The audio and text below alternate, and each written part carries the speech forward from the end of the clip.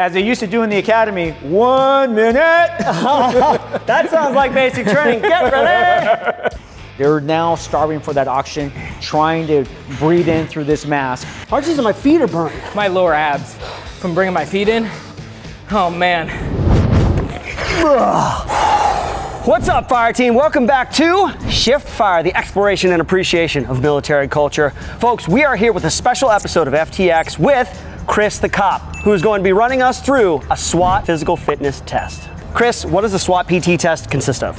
This is the National Tactical Officer Association PT test. They're going to be required to first run 800 meters dressed the way they are. They're going to come back, then they're going to be required to do a 400-meter run in full kit, and you'll get to see what that is. Come on in, 3-minute rest, and then they're going to do 3 minutes of burpees.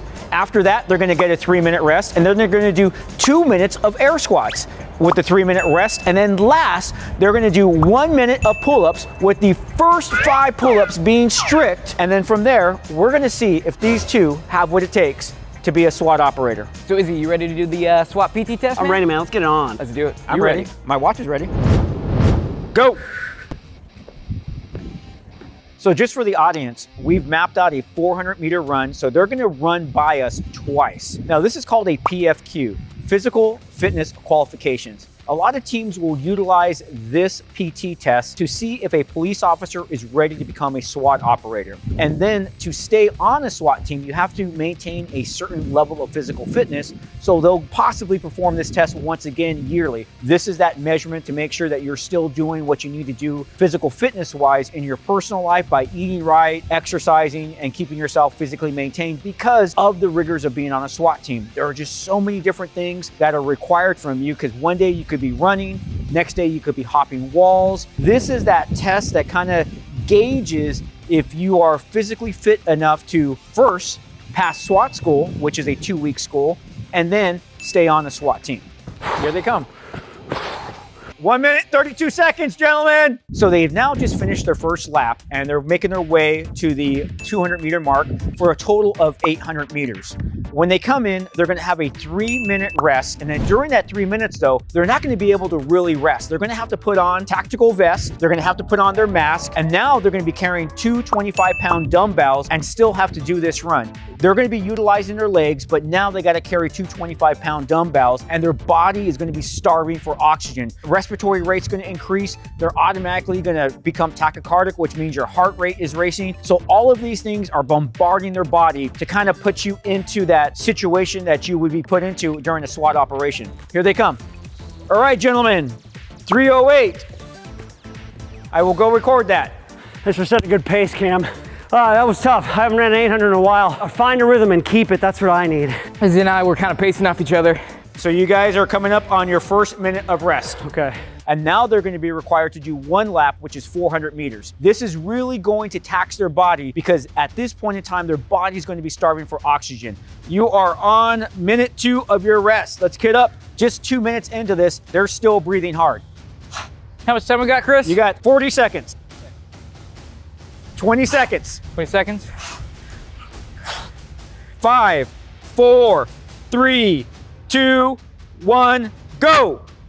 Both of them, just let the weights rest, the dumbbells rest right here. That's the best strategy. Just let the weight and then let your legs do the walking. Try to minimize your movement, because if they start using their arms like this, they're gonna tax their respiratory system much more. Now their torso is kind of shrinking down with that weight, compressing the torso. You're putting stress on the respiratory system. So right now they're using all of their muscles. They're using those chest muscles. They're using that diaphragm to try to take in as much breath as they possibly can.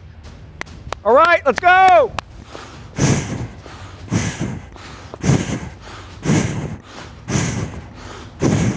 Okay, they're starting to come around the corner now. That took a lot longer than I anticipated.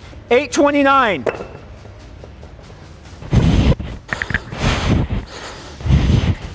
8:55. There you go. Woo! That's gotta be what it's like to have an asthma attack. Nice, man, you killed that one. Okay, so now they're resting for their 3 minutes. Then they're gonna do 3 minutes of burpees. They have to get as many burpees as they possibly can. Every burpee means a certain point, and we have to get a certain score on this to pass. This is not a pass-fail. There are points associated with everything that they're about to do. At least the part that I was looking less forward to. with what we just got done. As they used to do in the academy, 1 minute. That sounds like basic training. Get ready. 5, 4, 3, 2, 1. Boop. 1, 2, 3, 4, 5, 16, 17, 18, 19. 1 minute into this. 20.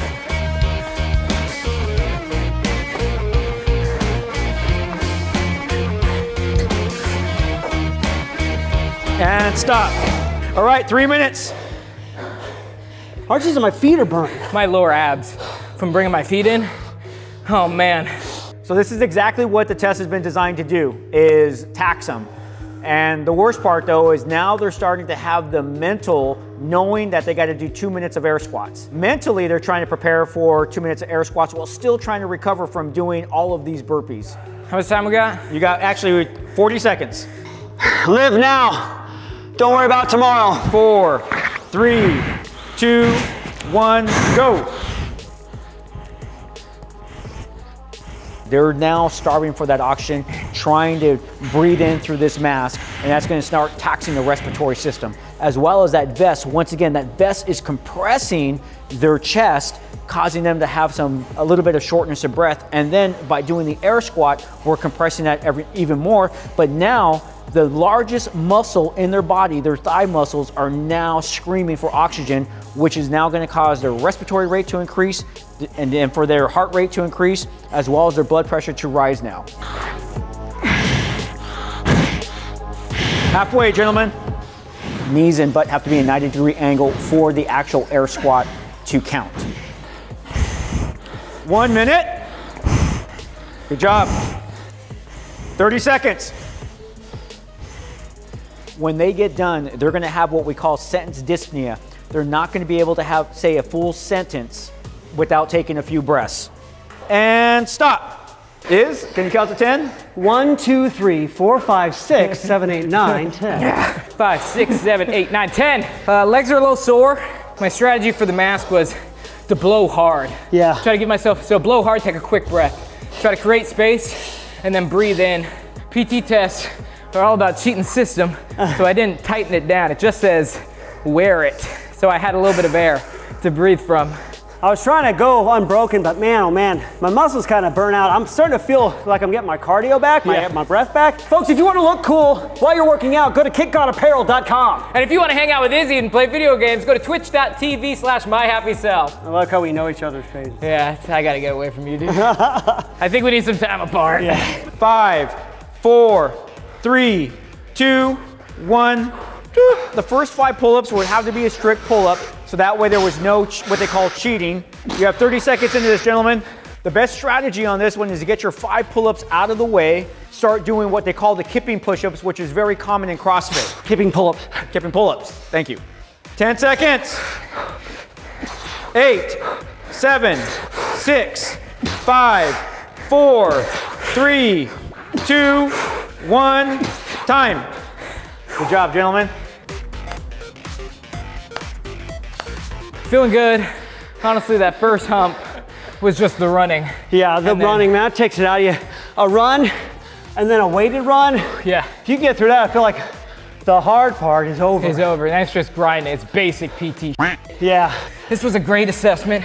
It's short, so you don't have as much anxiety as you're waiting for the next person to go, because it's just station after station after station. That was my least favorite thing about the Army PT test, is because you just wait behind someone, waiting for your fate. You don't know it's gonna come. I think we crushed this one, dude. Yeah, for me, the hardest part were those air squats, because you gotta put the kit back on. I almost forgot, you saw that. So I kind of burned out a little bit there, but man, I think it was more muscular than anything else. I feel like I got my cardio back pretty quick. So it makes me feel confident with the stuff that I'm doing at home. Like I'm on the right track, but I could definitely be more methodical, more scientific, kind of like you, timing that stuff out, knowing where I'm at and then being able to push from there instead of kind of just going by feel every time, you know? First of all, without even counting the numbers, because I know the baseline, they all got the max points. You got 10 points. So each event has a max of 10 points. And based upon their times and the amount of repetitions that they did, they have a complete perfect 50. You know, you guys would do good in SWAT school. You guys would be good at SWAT operators. So I got to hand it to the two of you. I think it's probably the hardest thing we've done so far. It was up there for sure. My forearms are just roasted from hanging on the bar for about a minute. Yeah. I'm not gonna get out of bed for a while. Folks, this is Shift Fire. Oh, folks, if you liked this video, hit that subscribe button and that notification bell. Hit that like button, leave us a comment in the comment section. Let us know what you thought of this PT test and what other military or law enforcement based PT tests we could do.